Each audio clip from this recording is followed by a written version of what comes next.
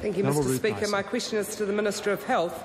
Does he stand by his commitment to move health resources to the front line? The Honourable Tony Ryall. Thank you, Mr. Speaker. Yes, this is an important objective, desperately needed, given that over the last 9 years the health bureaucracy grew by around 25%, and the outgoing Labor government cut $150 million out of the health budget a few weeks before the general election. Dr. Paul Hutchison. Speaker, to the Minister, why is the government so intent on moving resources out of administration and into improving frontline services? The Honourable Tony Ryall. Thank you, Mr. Speaker. Our focus is on improving services for patients and consumers. In the middle of the worst recession since the 1930s, the government has continued to make large investments in the public health service, and it's unacceptable that the health bureaucracy ballooned over the past 9 months, and we are endeavouring to peg it back. For example, rather than the last 9 years, where it's ballooned, it hasn't under the last 9 months. For example, the government has cut the number of measures of DHB performance by around a quarter, and we've cut the number of reports hospital staff must send to the Ministry of Health by a startling 52%. Ian Lees-Galloway. Will the Minister refuse to sign off on any cuts to frontline services or frontline staff at Mid-Central District Health Board, given that he has personally demanded that they find $10 million worth of spending cuts? The Honourable Tony Ryall. Mr. Speaker, Mid-Central is reviewing its staffing. For example, 3 directors have replaced 5 group managers on the senior management team. At Mid-Central, we've inherited a major deficit of around $10 million, not helped by his party cutting $150 million from Vote Health before the last election. What I can assure the member on the issue of staffing and services at the Mid-Central District Health Board is that this government is putting an extra $25 million into that District Health Board for the next 12 months, and they'll make decisions within those resources. Claire Curran. Will he agree to cuts to community services to the rural elderly in Otago and Southland proposed by the Otago District Health Board? And if so, how does he think those cuts will improve the health for these older people? Mr. Speaker, District Health Boards are expected to make decisions within the funding that they receive. And in Otago Southland, wait for this. In Otago Southland, we've increased funding for those DHBs by $29 million over the next year. On the matter of Mrs. Curran's question, I've received assurances from the District Health Board that with the changes to residential care, no one will be unsafe, no one will be at risk, and no one will be unable to stay in their home because of these changes. Grant Robertson. To the Minister, how will the closing of wards at Whanganui Hospital, as reported in the Whanganui Chronicle, help deliver better frontline services for the people of the Whanganui region? The Honourable Tony Ryall. Mr. Speaker, we've inherited very significant problems in the Whanganui District Health Board.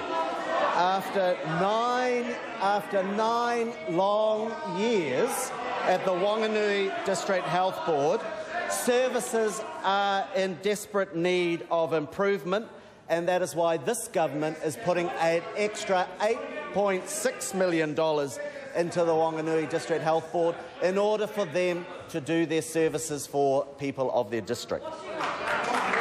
Point of order, the Honourable Darren Hughes. Mr. Speaker, Mr. Robertson's question was very specific about the closing of wards at a particular hospital. The Minister gave us a political response, that's fair enough, but we wanted the specific information about how the closing of certain wards would lead to better health outcomes for the people of Whanganui, and the answer went no way into addressing to that.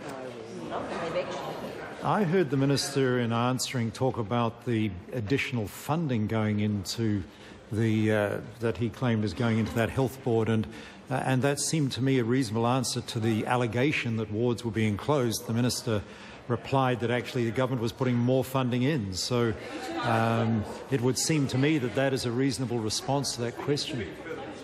Mr Speaker. The Honourable Darren Hughes. The Minister may well have made reference to general funding, but he didn't link it to the closing of wards. This was a very short supplementary question about the closing of specific wards in a certain hospital, and the Minister didn't say that his funding changes somehow were linked to those ward closures. So I don't think he's addressed that question. Well, with respect, I think if that's the kind of detail that the member asking the question wants, maybe that needs to be put down in primary question, because that is fairly unreasonable to expect the Minister to know every detail of every hospital around the country when the primary question does not indicate that kind of detail. I think that's unreasonable.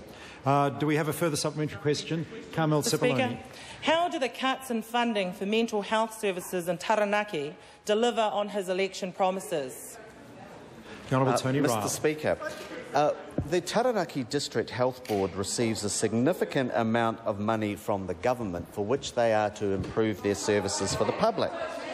And I have to say that the Taranaki District Health Board have done a very good job with their plans on how to spend the additional $11.1 million that this government will be funding them this year, an increase of over 4%. Stuart Nash. Can he guarantee that the reported cutbacks in Tairāwhiti District Health Board will not be to frontline services?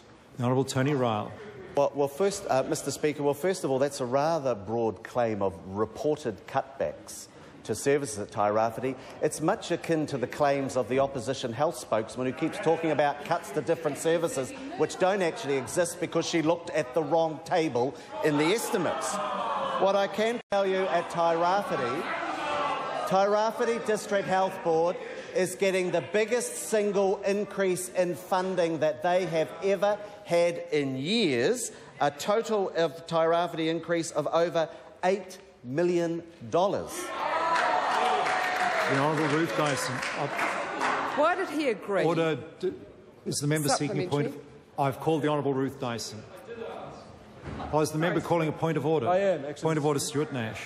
I did ask that the Minister, if he would guarantee there'd be no cutbacks to frontline services, and he did not mention the word frontline services once. It was a reasonably general question, Mr Speaker. I think, again, speaking the point of order, the Honourable Cherry Brahman. Oh, well, I'm pleased that the opposition think I'm so capable, Mr Speaker, but might I just suggest that, sir, we're getting a lot of questioning again of answers where, in fact, rather than a point of order being raised, you're being asked to judge the quality of the answer. And we've been over and over for actually probably some hours in this House in the last few months about the position that puts you in. And so I think perhaps some reinforcement with particularly new members of exactly what standing orders say and require and what Speaker's rulings have determined over a large number of years would be useful. I thank the honourable member for his intervention. I think the line I'm taking with ministers answering questions is that where the primary question is clear and the minister should have the information, I believe the House and the public of New Zealand deserve to have straight questions answered. However, where a general question is the primary question and then it is followed up by a number of detailed questions, it's much more difficult to expect the minister to have specific information on those detailed further questions. Basically, in response to the honourable member's question,